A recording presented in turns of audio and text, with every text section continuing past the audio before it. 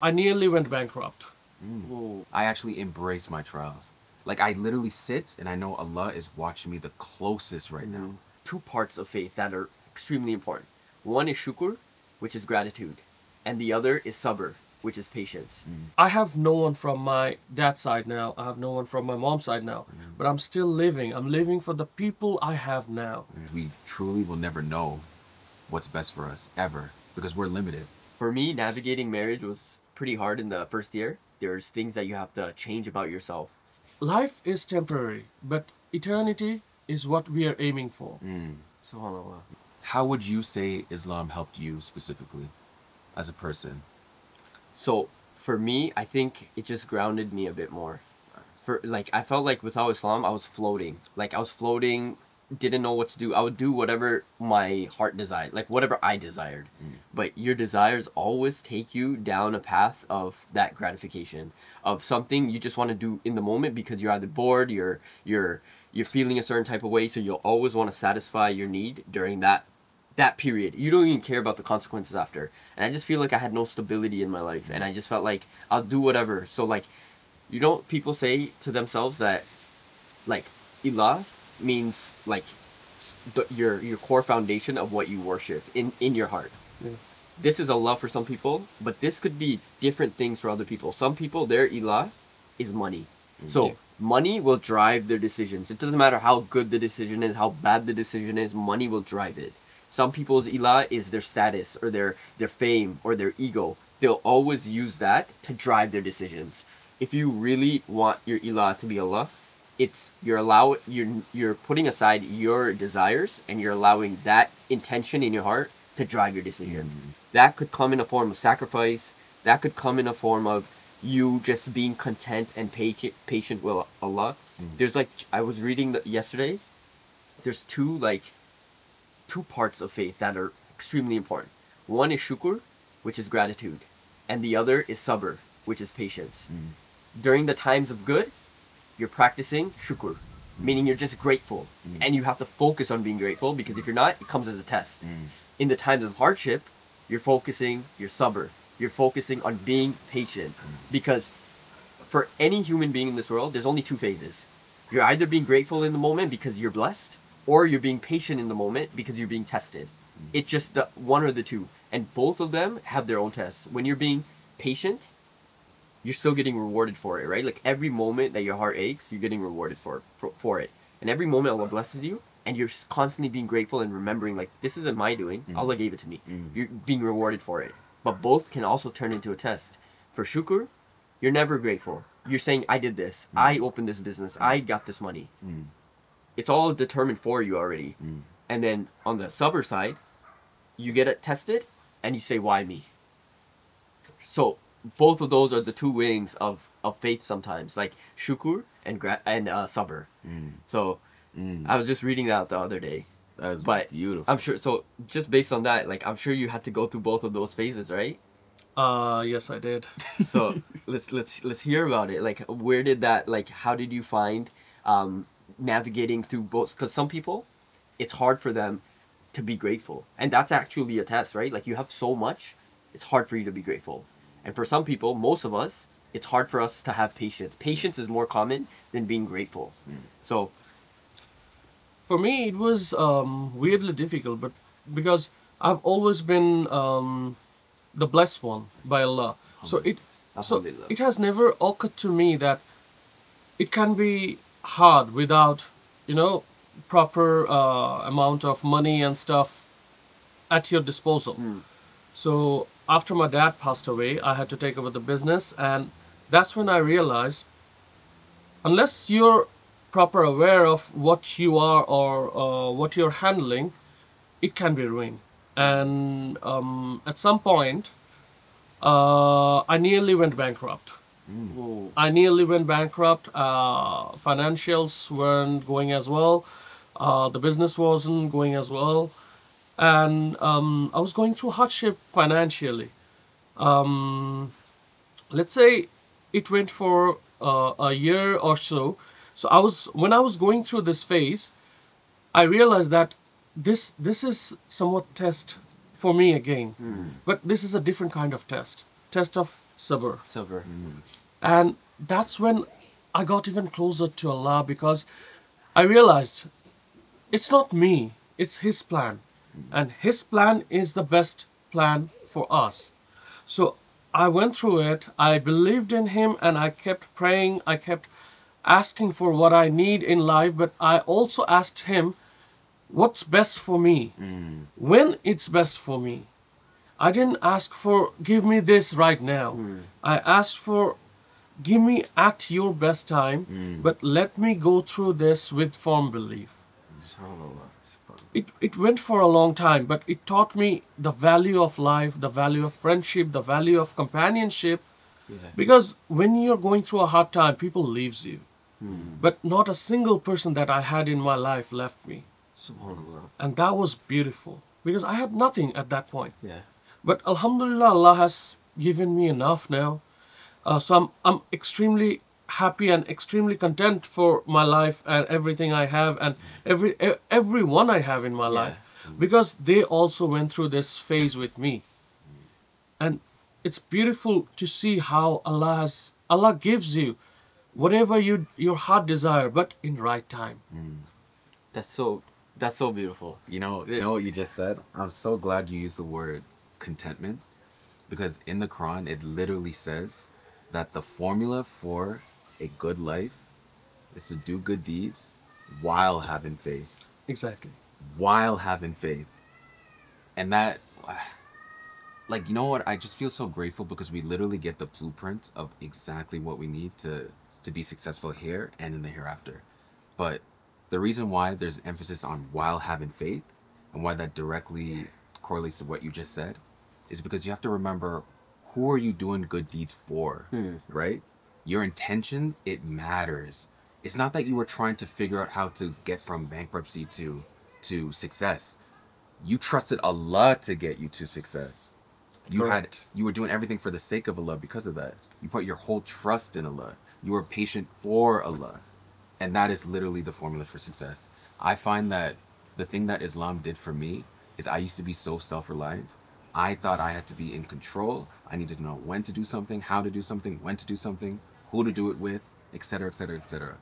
The second I started to put my trust in Allah, everything just became so much more peaceful. Doesn't mean I was always successful, but I was okay exactly where I was. Always. And that is such a gift.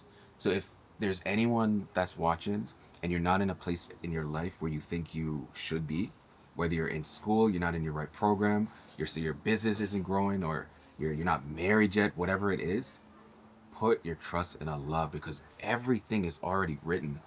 Everything is already written. Allah already knows exactly when you're going to get married, exactly when you'll find success in your business, exactly when you'll have kids. So just trust Allah and enjoy the journey. And you'll literally find peace no matter where you are. The ups and downs will not matter, because you know where you're going. Alhamdulillah. It's beautiful. So I'm glad you said that, man. Oh, content. It's not happiness. I just want to be a part of the party here and also add on to why that is so important. So another thing I read up on and I realized after reading this is we have 5 prayers a day, right? And within these 5 times that you pray, it's all spread out, the prayers, right? Because there's intervals that you're not praying, but there's intervals of time that you're invested in this world. That might cause you stress, that might cause you pain, that might cause you sadness. There's so many things that can change in the middle of all of these 5 prayers, right? There's a reason why we go into sujood during every prayer. Is because when you go into sujood, you let all of the stress fall off your shoulder and onto the hands of Allah, because He can manage it, right? Why does that happen every day throughout the day until you go to sleep? Before you even wake up and do any task, you pray Fajr. And you put your head down and you let your worries fall off. Because you've accumulated so many worries in these intervals of time that Allah has so much mercy on us that even at nighttime, if we even had a bad dream, that worry He even wants to say, let me take care of it. So all these sujoods that we do throughout the day, it's like you're accumulating worries when you're doing your business, when you're at work, this. But Allah says, reset, come back, put your head down, let me take the worries. But that's where it's like you have trust in Allah and His plan and His capabilities, so that you could find contentment throughout your day. That is beautiful. Bro, it's crazy. Like all these things that I just read on, and it's just like it just makes sense when you're opening your mind and just reading it, you know? It all adds up. Exactly. Everything, literally everything adds up. And that's honestly why I love Islam so much, because I remember before I reverted, the thought of praying 5 times a day seems so intimidating and just like too much. It's like 5 times, really? Because before I reverted, I used to just pray when I wanted to, and oftentimes it was at night. But Elm, what you said is so true. You need to pray more than 5 times a day, because the levels of stress that comes into your life, it's nonstop. But it's a reset. It literally just grounds you, and it sustains you until you go to sleep. You're so right, man. Yeah. So now 5 times honestly does not seem enough. It does not seem enough at all. Exactly. SubhanAllah. Because a Muslim's iman is always fluctuating. Like, we're never gonna have high levels of iman throughout our lives. Yes. But that's why Allah says, sorry, I don't want to misquote, but I think it was a hadith or it was in the Quran, but there's a saying where you're expected to have your iman fluctuate because there's so many factors in your day-to-day that can make you feel good, make you feel strong, make you feel spiritual, things like that, right? So as a human being, you're always going to fluctuate. Like, a feeling always fluctuates. An idea, a worship stays consistent. So for example, like, the feeling of sadness, it's just a feeling. It's not like it's a permanent feeling.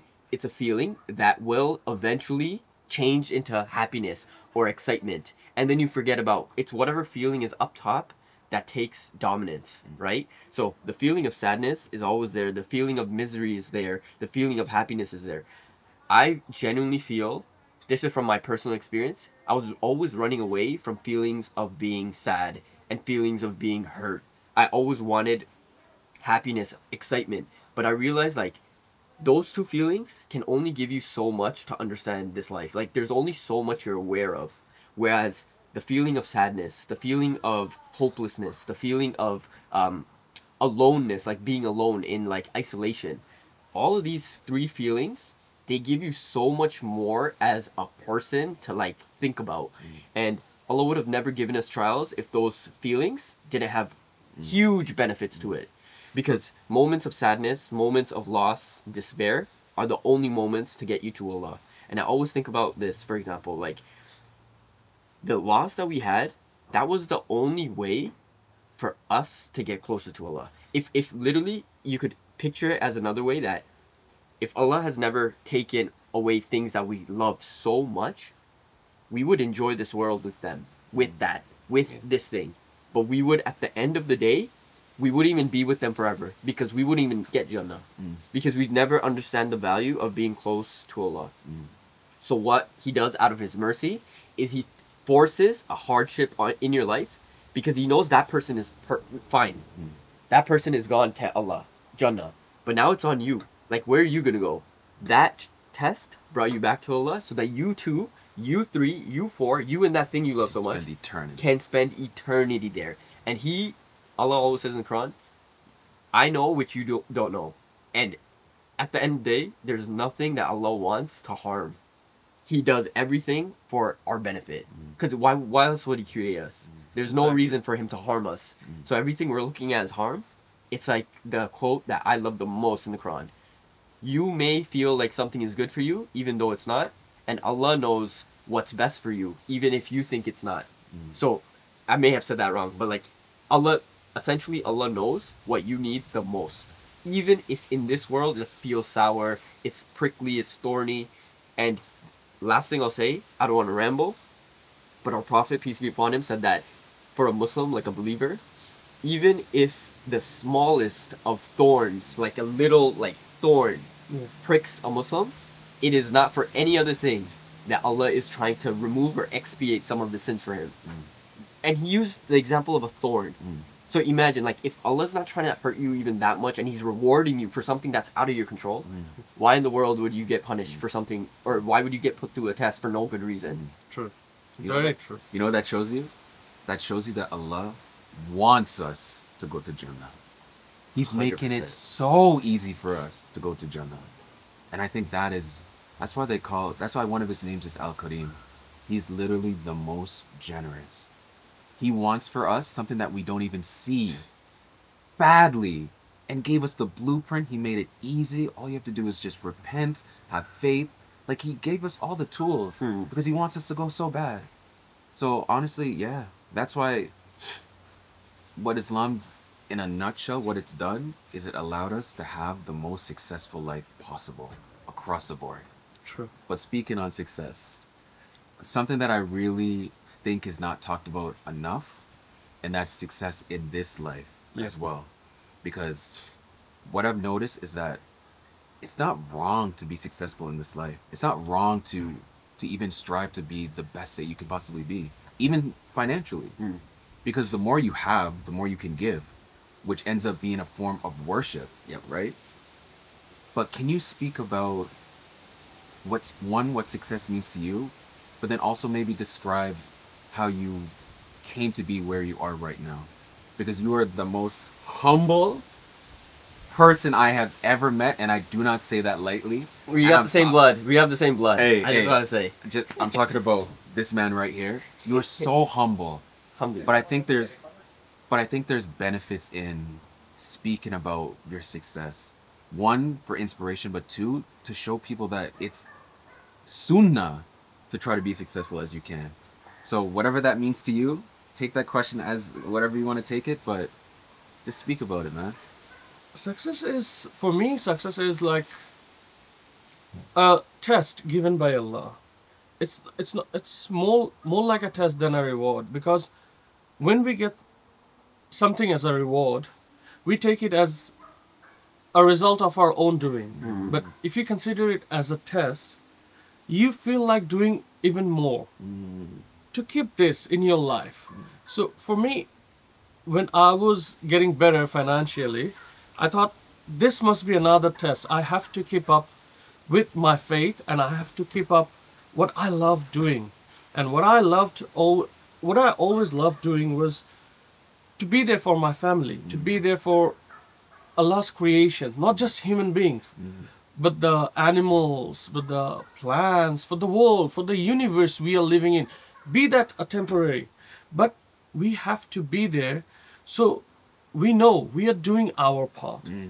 So when I started getting better financially, I realized that this is another test for me to do, or to keep doing what I was doing. Because if I'm getting better financially, that means I'm doing something right. And I need to keep this up. And that actually gave me so much peace in here that I felt like, yes, I am on a right track. I need to keep doing this for my own sake. Because Allah has chosen me to do this. Otherwise, He wouldn't have given me this option. Since He did, I need to keep up. So this is how it works for me. What would you say the secret to your success has been? I think even from just like a logical standpoint. I don't think there is any secret. It's just what he thinks is right. Like, if he has given someone $1 billion, he knows this guy either gonna use it for his own issues or his own taste, or he's gonna use it for some causes that relates to other, that relates to humans, or some people suffering or something like that. For me, if he's given me even a tiny bit of financial freedom, that means he wants me to do the things that I've been doing to get out of my misery. So for me, I think it always gives me an immense amount of pleasure when I am able to do something for someone's not capable at this point. So when I try to help a friend, when I try to help someone I don't even know, that smile they gives me the ultimate pleasure. And that's what it matters for me. SubhanAllah, man. So if I were to ask you a similar question to that, there's a lot of young Muslims out here, and what you want, like, as a Muslim, like, it's always best for, like, you don't have complete faith until you want for your brother what you want for yourself. So for example, if you're on the path to getting married, your brothers, you would want them to get married just as quickly, right time, everything, right? if you have success, you would want the same for your brother, right? So it's a requirement of faith. So many young folks out here, right? Like we're all in this economy, this day and age, everyone is trying to figure out how to get wealthy, how to actually afford grocery bills, right? Exactly, like yeah. it's everything is. What advice from a successful perspective, as you are, alhamdulillah, would you give the younger generation? Like whether it's you got to tie in Islamic advice and then logical advice, like what do you do? What advice would you give Muslims how to find success in this dunya and use it for good? What I can suggest is keep that belief firm. Don't get distracted by cheaper products or cheaper lifestyle, but believe that what you're worthy will come to you today or tomorrow. It doesn't matter if it's not with you today.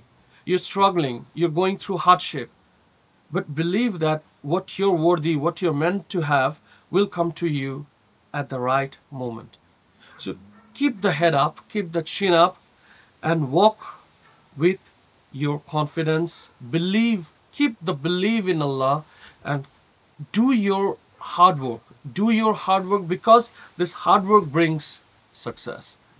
Never give up and never try to cut a shortcut. Because shortcut is what leads us to worse things, worse phases of life. Shortcuts are not meant to be taken in our belief. We are always meant to go the proper way, and we are always meant to take the highway. So if hardship is getting too burdensome for you, pray even more, ask even more, plead your heart out to Allah, because He is the only one who can help us. Subhanallah, subhanallah. Alhamdulillah. Very well said. Very.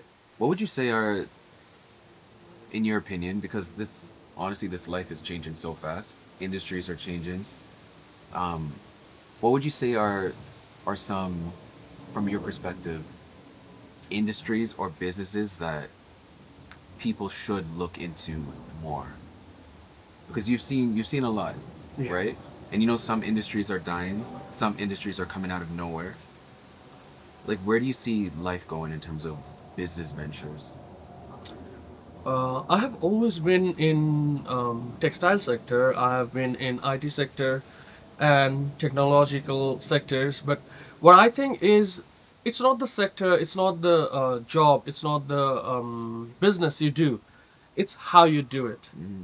So if you're good at, let's say, handicraft things, do that. Do it passion. Do it right. If you're in technology sector, there's so much more to do. Do it the way that it benefits people and it benefits you. What I would suggest is, whatever you do it 100%. And do it the way that it doesn't affect others negatively and it doesn't affect you negatively. Even if you're doing this much, do it 100%. That's what makes the difference. You sound like you're very strong on the like you're very confident in what you're saying in terms of like no shortcuts. No shortcuts. Like No shortcut. you know what I mean? Like, and I just while Gaurav Bhai was speaking, I'm just thinking about like prayers, right? Like I'm comparing it to prayers because like there is no, you can't rush, you can't do a half sujood, you can't during a 4 rakat prayer, you can't take a shortcut and do 3. You have to commit. You just have to commit. You have to do the whole thing properly. Or you just don't get the reward. You could do it. You're just not getting any reward from it. It's interesting how you took that perspective into your business. Like, really, there's no... You could be successful in anything. Yeah. It's just how... What's your intention behind it? Yeah. Like, how are you doing it intentionally? That's like a very simple, clear-cut answer for that. Yeah. Where do you think that mindset came from? It came from praying, actually. Yeah. Because you know how I talked about the losses and stuff. When I was going through this phase, I wasn't praying at all. Yeah. But then I started praying because I wanted to get a closure that gave that heartache away, or that took the heartache away. So I didn't know if it would help if I prayed regularly. But when I started praying regularly, I realized, like you said, you can't pray your asr during you praying your fajr. Yeah. You have to wait and do it in the right time. Right. And when I started getting into this habit of praying, I realized that everything comes at its own set time. I have to be confident, but at the same time, I have to be patient for it to arrive in right time, Right. because Allah has planned everything for us. Right. So it gave me the time to think and reflect on what I wanted for my life, what I needed for my life, but at the same time, let me be patient. So, Patient in here. yeah. How it started to grow in me. You know what that reminds me of? Yusuf, Ah, yes. the story of Subhanallah. Yusuf. Alhamdulillah. Because Yusuf, peace be upon him, he literally was thrown in a well. He spent 9 years in prison. And if you take a step back and look at it from the outside looking in, it seems as though anyone else would have no hope in that situation. How am I going to get any provisions, right? But Allah had a plan. Allah literally had a plan, and he became a ruler of Egypt for 80 plus years. Yeah. 80 plus years. And that just goes to show that so long as you continue to have faith in Allah and just have the right intentions and do what you need to do, Allah will find a way out for you and bless you with your provisions. Because we have to remember, that's why I love when you said that having success is honestly a test as well, because it's so easy for us to think it was us that did it. Exactly. Right? But it seems as though throughout the entire journey of you getting to where you are, you knew it was Allah because you leaned on Allah to get you there. So I think maybe that is like it seems deep, but really it's simple. But throughout the entire process, you just have to trust that Allah is the one that's going to get you to where you need to get. And that's just leaning on Allah, just relying on Allah. Every single story that you read in the Quran, every single prophet, peace be upon all of them, they had the most trust in Allah. And that's why they were the closest to Allah. Alhamdulillah. Even when you think about Musa, peace be upon him, he was given a task that he was scared. He had to go and give dawah to the most powerful and villainous person in Egypt, Right. the Pharaoh. Right? Yeah. He was scared. He had absolutely nothing. He was honestly wanted for a crime. Yeah. Right? Exactly. And all he had is he had him and he had his brother and he had trust in Allah. And he was able to do it because he put his faith in Allah. His faith, yeah. Because Allah sent down peace the same way Allah sends down your provisions. So if you just have that, it's the formula. Yeah. You're good to go. Perfect. You're good to Yeah. go. Yeah. And what that also reminds me of, and I don't want to ramble either, but the one hadith that for me brings me the most peace, and every time I remember it, it just grounds me and just brings me like contentment and tranquility, is a hadith where Prophet Muhammad, peace be upon him, said that if you focus on the hereafter, Allah will literally bring forth your affairs. He'll bring peace and contentment in your heart, and everything in this world will just come to you. You don't even have to go out and chase it. Exactly. It'll just come to you. But if you focus on this dunya, Yeah. if you focus on this world, Allah will scatter your affairs, and you're going to have to be looking left and right and right and left. They'll place poverty between your eyes, Exactly. meaning you'll never have enough. Even if you think that, oh, if I have $1 million, you'll just want 2. You get 2 million, you'll just want 3. You'll never feel like you're rich. It never finished. It'll never finish. Yeah. And in the end, all you're going to have is what was already written for you anyways. So meaning you spent this temporary life chasing something that was already going to come to you if you just had faith. Yeah. Which means that process would have been peaceful, but now it was stressful. Yeah. You're content, man. So there's, just because we're talking about contentment and just trusting in Allah, I wanted to, like, the story of Yusuf alayhi salam, there's something so hidden in that story that I didn't even realize it until I saw someone talk about it on Instagram. Look how, just think about how crazy this is. Throughout that story in the Quran, there's one common thing that's constantly brought up, and that's Yusuf's shirt. Sure. His shirt. Okay. His brothers, when they threw him in the well, they came back to the father and brought his talked about his bloody shirt. It was a random shirt. They brought it, showed rips, and said the wolves ate him. The second time, his shirt was used to testify for him, meaning if his shirt was ripped from the front, he was guilty. If his shirt was ripped from the back, he was innocent because of the girl that was trying to seduce him. The third time the shirt was mentioned is a form of a miracle, meaning when he was being connected with his father again, it was said to him, go take the shirt and put it over your father's eyes and he'll see again. Throughout all of these instances where the shirt is mentioned, the means have never changed. They all say the same shirt, but what changed? The result, every single time. Yeah. So, your means on worshipping Allah, your dedication, your routine should never change. But the result will always change based on what Allah wants. So the same shirt, the same dua that you're making, it will be made multiple times by us. It'll never, the same dua. But what will change is the result of that dua when Allah wants it to. You know what this reminds me of? That short story you told me about Astaghfirullah. No matter what you're praying for, the Astaghfirullah will remove the clouds to make it easy for you to get. Subhanallah. Exactly. Crazy, right? Yeah, I never thought about that. So beautiful. So many meanings. That's hectic. Yeah. So I'm in the process of, inshallah, getting married. Inshallah. And I think that in the past, my whole perception of pursuing marriage was so different. It was following like what society tells you to do, which is to date, which is to get to know the person for as long as you can. But what I've realized, that when you actually put your trust in Allah, that Allah is going to bring you exactly who you want and need, everything becomes so easy. Because as humans, we're limited.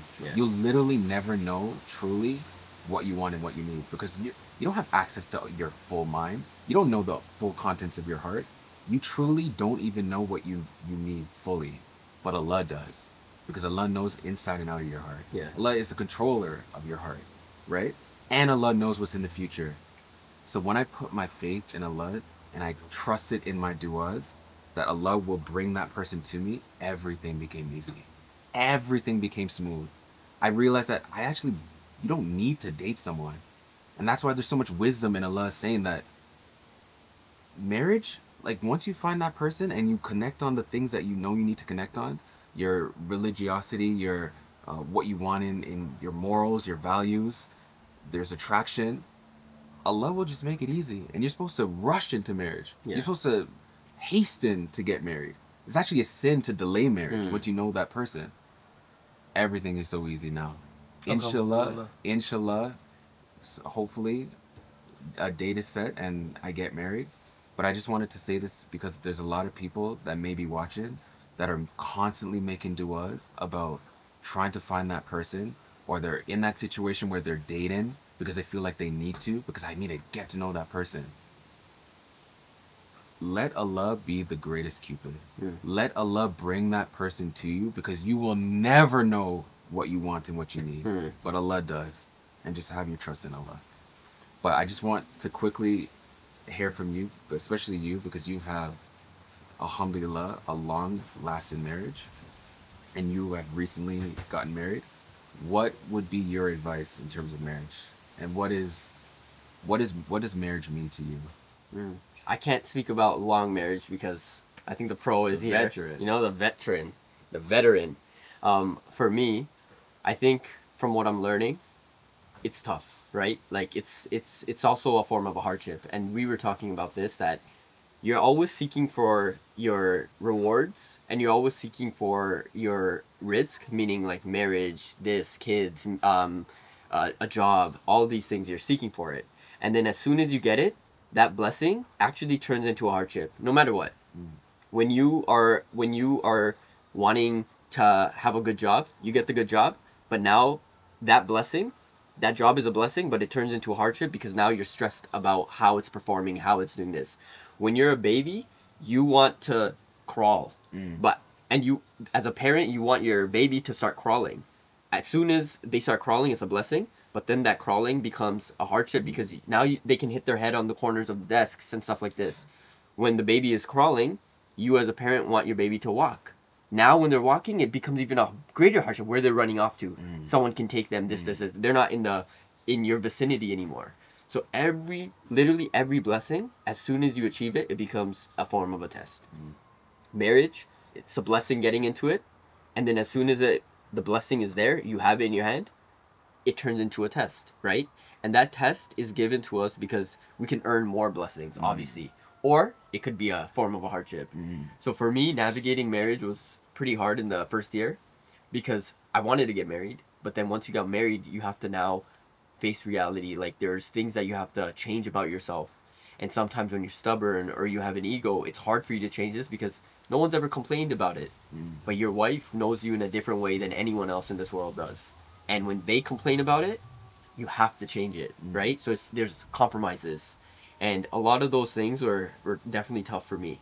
But alhamdulillah, the barakah, the idea of having someone who you could share everything with is so amazing because the only one in this world that you do that with, the darkest secrets, the deepest secrets is Allah. And then the next person is literally your wife. That's why the relationship between you two are just so strong, and I find that to be such a valuable thing. Can I ask what you look for? So when I was getting married, so looking for obviously beauty is something that us men obviously are gonna do, right? Looking for someone who's beautiful and stuff like this, but that literally, and I'm not just saying this, like this is not just something cliche that I'm saying. That aspect of beauty literally lasts for, I'll give it a couple of months, because when you see something over and over again, our natural human instincts, that's normal now. Someone else might find that super beautiful, but for you, it's the same thing. You'll get the nicest car, you'll drive it 30 times, and to you, it's a regular car. You like the car, but it's a regular car. But what's cool about, what's amazing about you getting married for the sake of Allah is that beauty just increases. It's like a car that you drive. Every time you drive the car, you start to figure out more functionalities. You start to love more things about it. That's why when you look into the deen in someone, when you're looking to marry them, their deen grows and your interest for them continues to grow. You find out more about this car. Well, hey, there's a new button now. Like, I never knew about this button. What does this do? So Allah continues to place this. Allah is the one that places love between your eyes and within your hearts. Human beings are not capable of loving. Like, we're not designed to love anything aside from Allah. Like, literally, that's our souls were created first. Our hearts were there, and it was designed to love Allah because Allah is the only thing we ever saw. So if that's the only thing we ever saw before this world, that's the only thing we can remember to love. We cannot create authentic love in this world. Allah is the one that places it within your hearts and within your eyes. And the thing within your eyes is that other people around you guys might find you guys weird, this. But why Allah says between your eyes, He's not talking about between your two eyes. He's talking about your eyes and her eyes. Between your eyes. So it's like, if I look at her, there's something that Allah placed between us that you look and she's just getting more beautiful. But to everyone else, she's getting older. So Allah places that. So And then the heart? What do you mean within the heart? You said so He places it between your eyes and in your heart. Within the heart, yeah. So Allah, there's a section in the heart that's specifically meant for Allah. You can't it's like putting orange juice in a gas, for the car, the fuel pump. It's just not gonna run. So Allah placing love inside someone's heart is, Allah is there, but that person is on the outside layer of the heart, meaning that person is still close to the heart, but he's not. That person is not in the middle of the heart. So Allah places the things that you love dearly, never inside of your heart, but outside of the heart. So you love it. So you love it through Allah. Exactly. You love it for Allah. Okay. Yeah. So if someone is coming to you and they're like, I'm in the process of, I'm trying to vet people, I'm trying to get married, what should they look for? Like, is there like a list? The 4 things that Islamically is, deen is number 1, character, family, and then beauty. And Allah knows He created us. There's no reason Allah would give men to choose beauty last if it wasn't the most important. If beauty was the most important, He would have put it at the top of the list. But He put deen, because deen never turns old. Deen only gets more beautiful as you learn about it. Meaning the older you have deen inside of you, the more beautiful it gets. That's why when we listen to older guys talking about deen, it's so beautiful. But when you listen to younger people talking about deen, it's like, okay, it's cute. But the older they are, like if there was an older man right now telling us about his Islamic experience, it's so rich. It's so beautiful. It's like brand new to us. Yeah. Exactly. That's- Experienced. Exactly, experience. That's why I would say, that's why Allah says deen first, beauty last. Because beauty, no matter what, it's gonna fade. Hmm. No matter what. The logic of the world isn't gonna change, right? You're gonna get Exactly. old, you're gonna get old. Now, switching off the question to you. What is a couple of things that you could tell us in terms of how do you maintain a long-lasting marriage? Because this is an issue in this day and age. Yeah. Muslims, non-Muslims, both. The way you and Cornell explained it, I couldn't do it even closer to that. It's fun. All I can say is we come to this world as an individual and we're gonna go as an individual. But meanwhile, we're meant to accompany someone we are meant to be together. And that person is our soulmate, that person is our counterpart. So as long as we treat them as a person instead of someone we want in our life, as long as we treat them with respect and love, that's gonna make things easy. Because in their heart, you're someone coming outside of her circle, outside of her known people. So it's just as hard for her as it is for you. So when we're getting together, it's harder for them and us to, experience new things together. But if we help her, if we help our partners, they will do the same for us. So when we think about, it's a hardship. Right. It's a hardship for them as well. Right. So if we take that into consideration, things get easier. And day becomes week, week becomes month, becomes year, and year becomes decade. I never really took that perspective and meaning like we always look at our hardships, like marriage is a hardship, but it's literally the same hardship for that person too. Exactly. Yeah. Empathy. That's a all good you need. perspective, yeah. Amazing. I say we end there. Yeah. That's beautiful. I mean, this was good. I feel like some of these podcast sessions that we have, it's like you get to talk, like it's just a regular conversation between us, and you just get to filter out, like Exactly. you get to lose the weight. Do you have any final thoughts? I say we loved let it. him. I loved it. Thank you so much to all of you for Alhamdulillah. taking me as a part of this Alhamdulillah, podcast. bro. You have some really good experiences. Thank you know? very much, man. Thank you. Assalamu Thank you. alaikum. Assalamu Isabel. alaikum. Big shout out to my boy Nigel right Hey. behind cameras. Made by Nigel. Made by Nigel.